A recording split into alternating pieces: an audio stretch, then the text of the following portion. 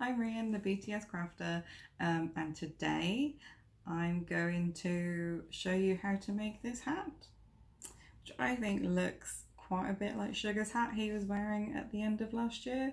And he's not been seen in since, and I don't know whether it's the hat that Tanny peed on, and if it is, good choice on Tanny. So yeah, this hat. It's my first video. It wasn't going to be my first video. I'd had some other videos in the pipeline that I wanted to be first, but it's getting warmer and I feel like my head is quite warm right now. And so I felt like I needed to get a move on, and I was like, well, let's just make it your first video. So yeah, so I've knitted hats before. I've always used looms. Sorry,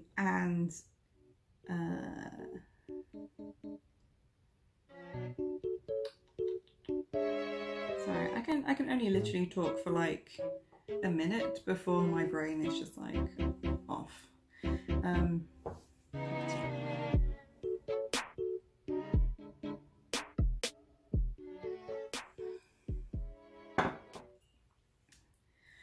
Yeah, so the hat. When I looked at the website of the brand that the hat is by, it said that it was made with mohair, and that made sense because some of the pictures I've seen of Suga, it does look kind of fuzzy. So what you will need is some blue mohair wool. I bought this from eBay. I bought 4 balls for £12. I can't seem to find this exact mohair wool again, but there's a lot of really similar ones, so I will link in down below some examples that you can buy. I've seen it, especially if you buy it from China, it's like £2 or £3 for a ball. You need 2 balls or 100 grams of mohair to make the hat. For the looms, I saw them recently for £10 for a pack in Hobbycraft. You can get everything on Amazon and eBay, so I'll put in some links below. So yeah, so they're about £10 for a pack. You get like 3 or 4 of the looms of different sizes. You get your tool and you get your needle to finish off with. So for this particular hat, I used this loom, which is the, it's not the biggest one, it's the next one down in the pack. It's about 23 centimeters and it's 36 pegs. It doesn't matter how many pegs you use for this one, for this hat. Some patterns it does matter whether it's an odd or an even number of pegs, but this doesn't matter. So I used this one because I've got quite a small head. I've got quite a small head and quite small hands, not the rest of me. So usually when I make other hats from non-mohair wool, sort of more like, you know, lamb's wool or whatever, I actually use the bigger hoop, which is, I don't know, I think it's like 41 pegs. Because the wool usually has some give, and so as you knit around it kind of contracts and gets tighter and a bit more elasticated, but the mohair doesn't. It's quite, it just doesn't have much give in it at all. So yeah, it's pretty rigid in terms of wool. It just doesn't have much give, which can make it a bit tricky to knit with as well, because you have to be careful with your tension. But as I show you the stitch and how to knit it, I'll go through all that.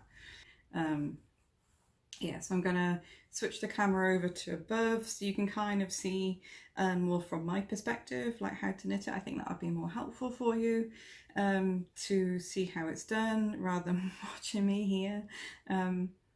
Yeah, when I watch loom tutorials on YouTube, I always prefer them when they're kind of more from the knitter's perspective. Yeah, so happy knitting, guys. Good luck. If you have any questions, feel free to, you know, ask away. I'm going to start with this yarn that I've already wound round in double, because you're going to use 2 balls of wool. But as you can see, the yarn is really thin and kind of stringy. So even though it's got the fuzzy bits on it, it's really thin. So it's much thinner than the usual yarn that I would use. So like even this is thinner than what I would normally use, to be honest. But if you can see, comparatively, try and get you closer. You can see that that is just this really thin, try and get it, really thin, there we go. And then this is kind of, so if I try and get them both together, you can kind of see how thin the actual yarn is. You have to ignore the fuzzy bits, so because that's just whole. So what I wanted to do was double them up, so knitting both the balls of wool at the same time. So because I've been practicing to try and get the pattern right, and I've undone a few of the hats, whenever I do them I just wrap it around. People usually use cards, but I find it's a takeaway lid from like a takeaway Tupperware. Yeah, so I've just wound it around that in double. So if you look at the yarn I'm going to use, there's the 2 strands and they're together. So that's how we're going to do it. So we're just going to put them both together like this. So you unravel a bit of both of the balls, and then unravel a bit of both of the balls, and then yeah, just put them together, boom, like that. We're going to just do it as easy as possible. This is literally, anyone can do this. This is the easiest. The only thing is it's going to take you a while. So yeah, just put Netflix on in the background and get knitting. So we want to take, start around by here, and we're going to make a loop like this. You see? So I just put it around my finger and twisted it. So you've got this loop, and then you want to put this bit through it to make a little, I don't know what sort of knot that is, my other half would know. And then we're just going to pop that around there, and then when you pull them together they just tighten. So that's just to anchor it in place. We're going to take this off in a minute. So then what we're going to do is we're going to work anti-clockwise, so from left to right, and we're going to go around the back and just hoop it, and then onto the next one and around the back and hoop it. So this stitch is called an E-wrap. We're going to do a double E-wrap. You'll see now. You can do a triple.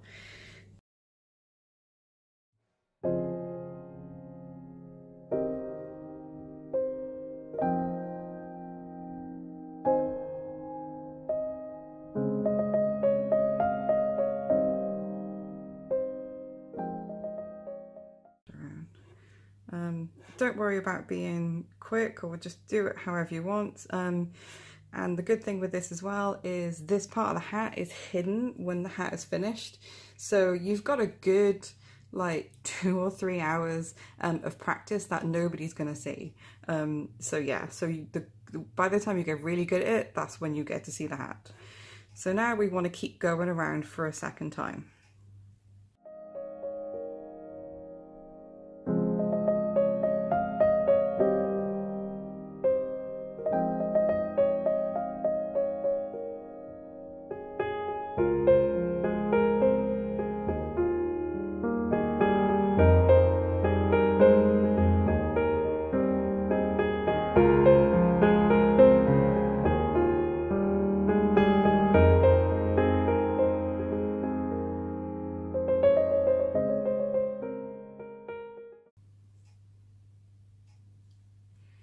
Okay, all the way around. So we're going to hook,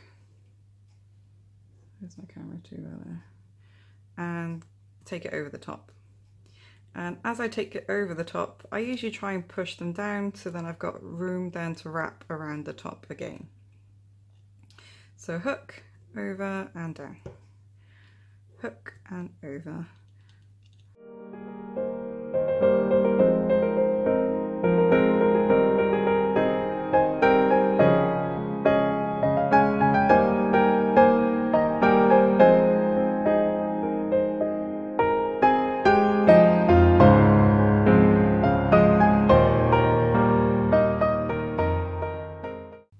Right, so this now you can take off.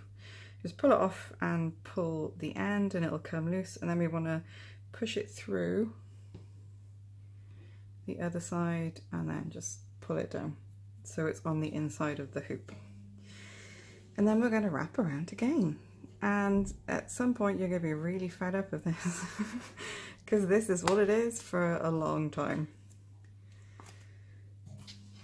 We basically want to knit all of those 2 balls of wool, the whole thing.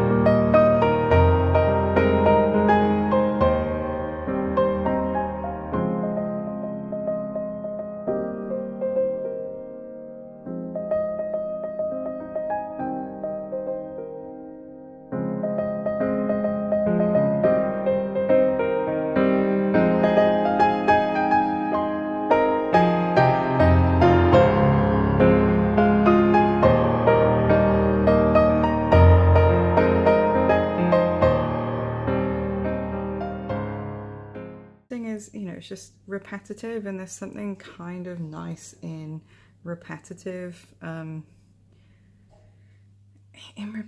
things. So this is what we've done so far. So we've got 1, 2, 3, 4, 5.